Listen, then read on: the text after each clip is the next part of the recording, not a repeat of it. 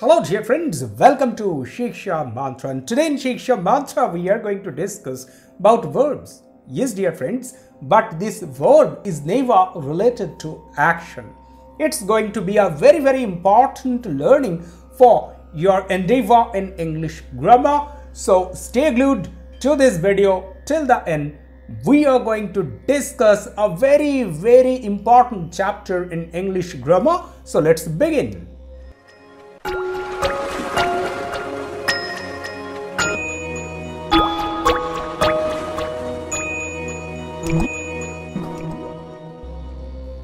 Yes dear friends, before we start our discussion, here I would write a sentence for you. Verb. When I say he is a teacher, let me discuss this from here. He is a teacher. Now can you tell me if this verb is, it has any relation with any action? Does it suggest an action? It's not. Yes dear friends, most of the times when we talk of verbs, we actually relate them with actions. Seldom we feel that a verb is not all about actions. It can do some other actions, like a verb, if I tell you, a verb can serve the purpose of a connector. Will you believe me? Will you believe that a verb can work as a connector, as a link, as a copulation? Yes dear friends, a verb can do this. And for that very reason, we have to learn verb from a different perspective, from a different angle. So, if you consider this very sentence, he is a teacher. Here, he is the subject and teacher, this is a noun. But, just think very deeply. He, the subject, and teacher, the noun, they are actually the same.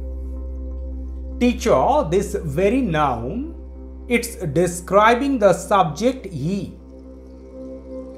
So what's there in teacher is there in he as well.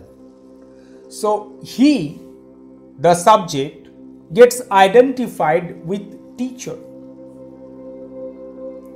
These are the two different components, he the subject and teacher the complement. They are the two different components of a sentence that get connected by is, the verb. So here the verb is not for any action, rather it's a connector. The verb is connecting the two different components of a sentence. So what we will say? We'll say this verb he, this is not an action verb, rather this verb is actually what? This verb is actually a linking verb.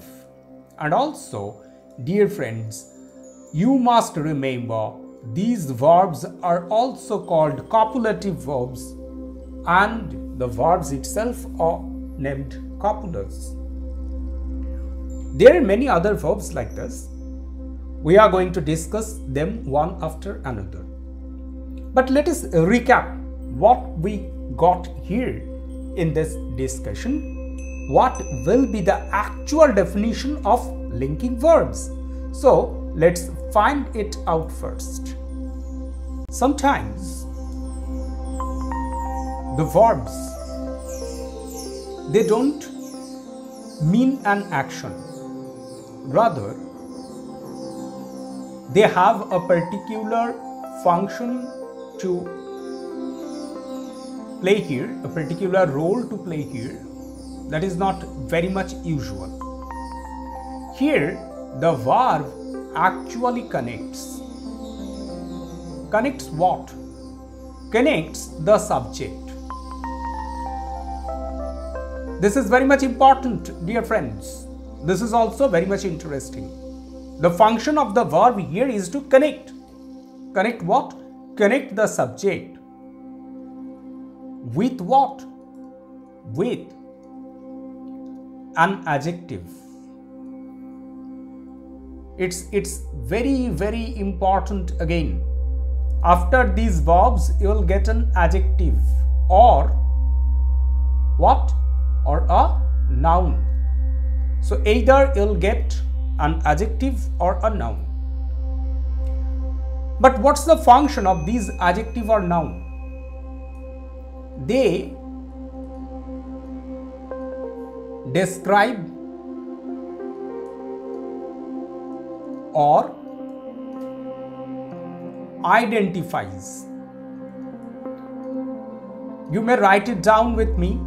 It will be very, very much essential for you to remember these factors. So the function, what's the function of the verb? The verb actually connects the subject with an adjective or a noun which describes or identifies what? It describes or identifies the subject itself.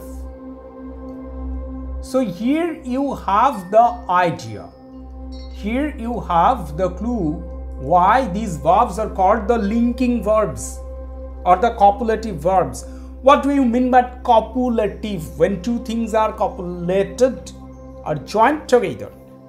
So here the verb itself is the connector. Let me take another sentence. He seems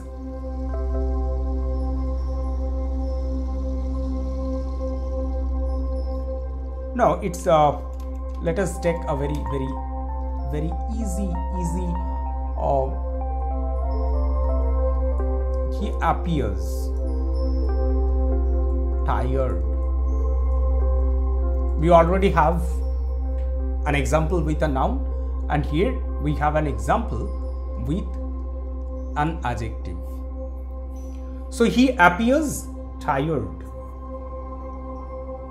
Now what's the function of this verb appears? Here tired, this is actually the description of the subject he. Tired describes he, the subject. And appears is the verb which makes a connection in between he and tired. These two components are getting connected with appears, the verb. That's why the verb is considered as a linking verb. So these are the idea behind linking verbs, why we call them linking verbs. The next point that's very important for us, why these linking verbs are so very important. We're going to that point. We are going to discuss why linking verbs are so essential to learn. But before that, let us find out what are the linking verbs, some basic linking verbs. All the to be verbs are used as linking verbs. That means am, is, are, was, were. All these verbs are used as linking verbs. Then comes what? Then comes to become. So be, become. There are other verbs like seem. There's also the verbs like appear. There's also the verbs like appear. So all these verbs are linking verbs. But one point that's we have to remember. We have to remember very well. Which one?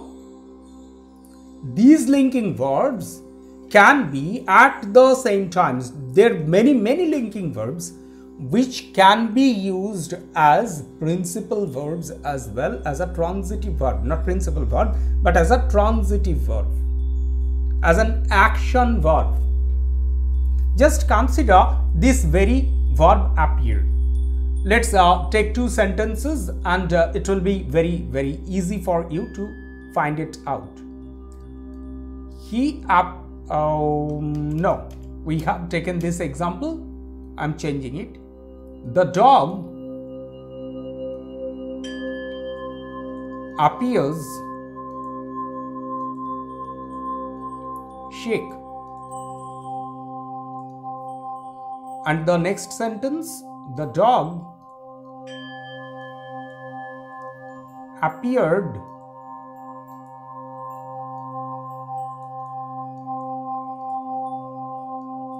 from the bush. Now just consider these two sentences. The dog appears shake. The dog appears from the bush. The first appears, it's a copulative verb. It's a linking verb. This verb is a linking verb. Why? The dog subject and seek, the adjective. So here, appears, it connects the subject with the adjective. The subject with the word, with the adjective that describes it. Here it's not identification, but it's the description. Sick is the description for the dog. So appears is a copulative verb. It's a linking verb. But when we shift to the next sentence, here appears, this verb is actually action. It appears. It comes before us. It gets out from the bush. The dog appears from the bush. So it comes out. It's an action. The same verb appear can be used both as a linking verb as well as an action verb. Yes, dear friends, that's why you have to learn linking verb very, very well. Whenever it's be verbs, there wouldn't be any confusion. It would be very easy. But as there comes action verbs and linking verbs, those verbs which can be used as both, things will get confused. So your learning of linking verbs is so very important. So now let me sum it up what we have learned so far. We have learned that the verbs are not always a suggestion of action. Sometimes they can talk of connection. Sometimes they connect the subject with an adjective or a noun that they describe or identifies. Second point, all the forms of be verbs, become, seem, appear, the verbs like this, they are the linking verbs or copulative verbs. And the last point that we have discussed here, there are some verbs like appear, like seem, which can be used both as action verb as well as linking verbs. And the last point that's very, very important, you have to remember, the dog appears sick. You can't say the dog is appearing sick. It's not possible. You can't have a continuous form, a progressive form for these verbs. So this is what we have to learn about linking verbs. We are returning very soon with another discussion in Shiksha Mantra. Till then, bye bye, happy learning.